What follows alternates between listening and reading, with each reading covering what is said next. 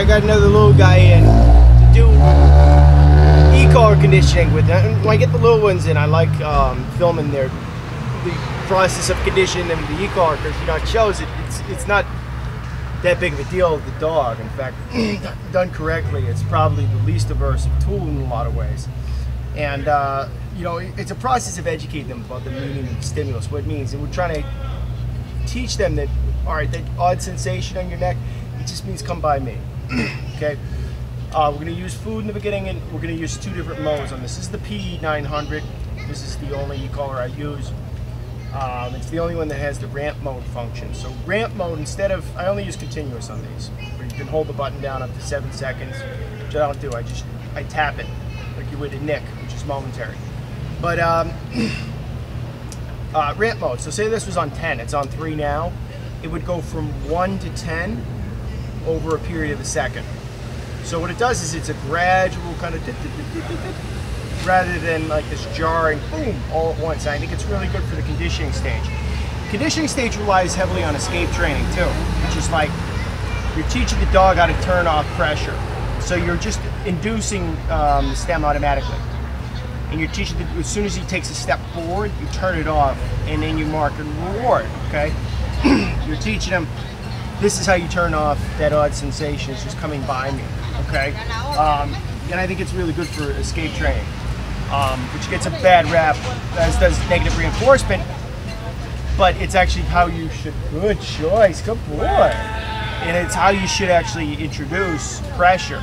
Right? You're educating them about the meaning of pressure, and then you can move on to avoidance training, which is positive punishment, basically correction for non-compliance, teaching them, you can avoid negative stimulus by not doing X. Start off with escape avoidance training. That's how e-collar training starts. It's basically how it starts on leash too. So what I'm going to do is a few different things. I'm going to use ramp mode in the beginning, trying to determine his working level. I got it at 3 now, and when he gets distracted, looks away, whatever, I'm just going to hit the button.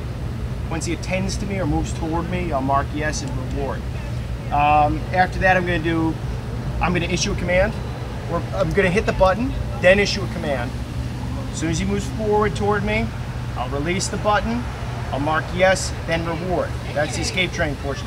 For those 2, I'm going to use ramp mode. The second 2, I'm going to be doing 180s. Once I have a better idea of his working level, and I'll just hit the button once or twice, whether he comes with me or not, but he probably won't. I'm going to do 180 in the other direction. I'm going to mark with a reward. And I'm going to do the same thing again, but this time I'll just back up, and I'll issue a command, and I'll hit the button automatically again, but this time I'm going to hit it after. So I'll say come, up, up, up, mark and reward, okay? I'll finish up, I'll hit the button, give him a treat. Hit the button, give him a treat, just like your clicker. Try to create a positive association with this. Okay, you're gonna start at 3, there are 100 levels to this, so it's, start at 2, some little guys though. All right, ready? Watch him, very important. Watch the dog's reaction, critical. With any kind of training, read the dog, always. Come here, you little freaky. I'm gonna get in trouble if I leave you alone too long.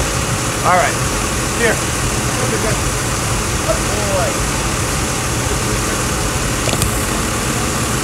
That's a little bit. All right.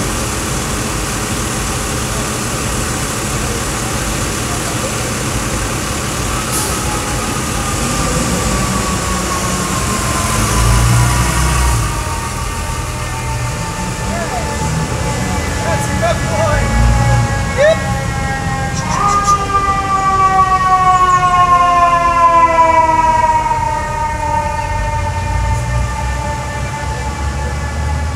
Yes!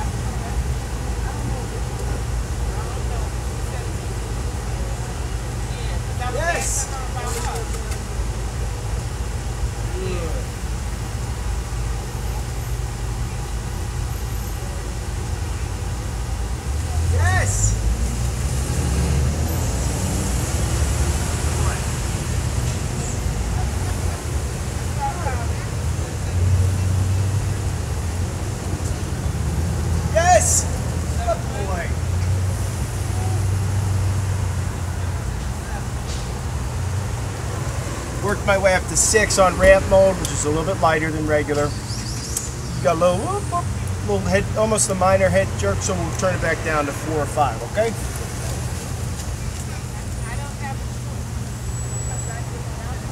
Yes!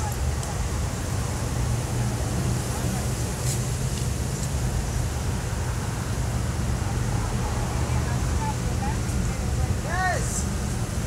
Good.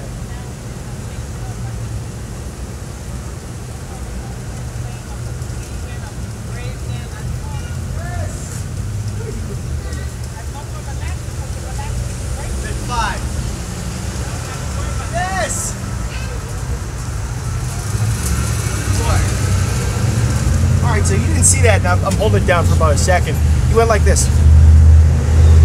Basically, the reaction you're looking for is kind of more like a blink. We don't want a lot of head jerking, obviously not a vocalization. Might make a mistake, not the end of the world. Keep going, okay? But it's a good reaction out of him right there. Just like this. What was that, you know? And then we're trying to teach him with the food and the ending of the sensation. You know, this is what that is. This is what that means. We're trying to create a fluency in the meaning of the stim. They don't know what the fuck he's trying to tell them. Yes! He's a good boy. There. Alright, now we'll go on to the escape. So now I'm going to add in a command. I'll just say come. Yeah, but I'll hit the button before. Right, I'll hit the button.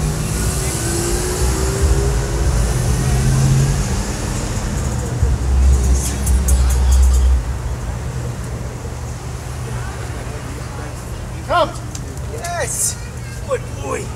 Nice and little guy. Very good.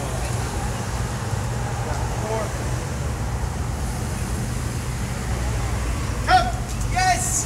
Good boy!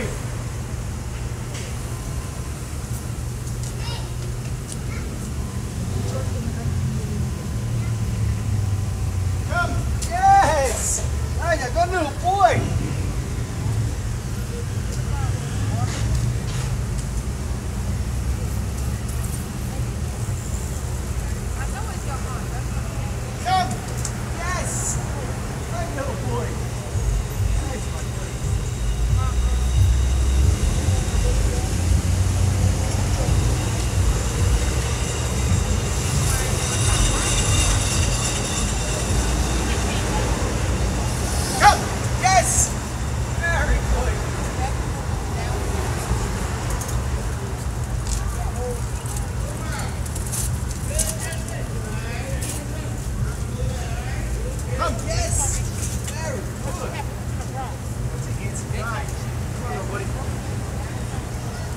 Good. Okay, so might seem a little unfair if you think of the stem as like a punisher, but that's what we're trying to avoid, is conditioning in as a punisher. It is multiple meanings, okay? That comes later. Here, nobody.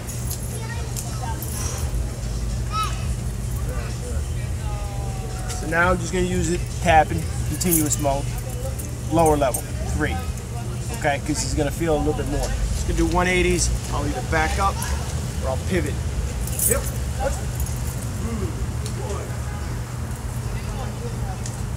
Yes. Boy. Yes. Very good.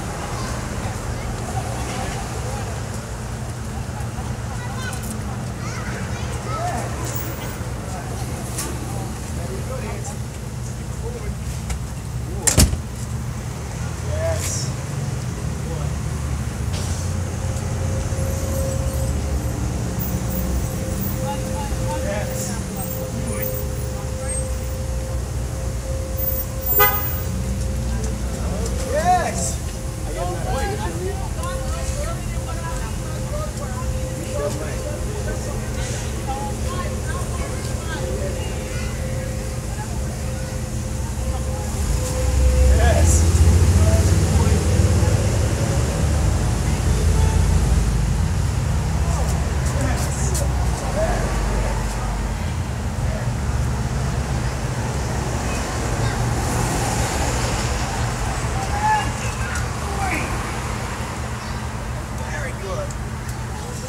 Alright, then we'll just click, treat. Turn it down to 4. Was that 5? Went from 3, worked my way up to 5 there. Yes.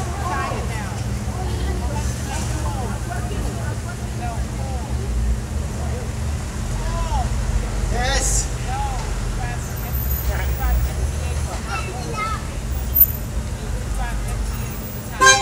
Yes. Close, good reaction. Yes.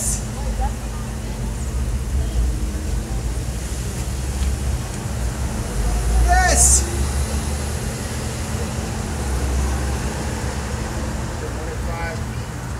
Yes. Good. Yes. Good boy. It's good for now. Good job he did. Watch the dog, observe the reaction. Too little is better than too much at this stage. So, a few sessions, it's determined the dog's working level. He might not be feeling it here, but he looks like he's reacting properly to me. Most important part of this probably, I think the most effective is doing those 180s. Backing up or pivoting. You know, you set it and just automatically hit it. Tap, tap, tap. This would be a better demo with the sound box, but I don't have one. You did a great job though. Good job, buddy. Easy on the dog.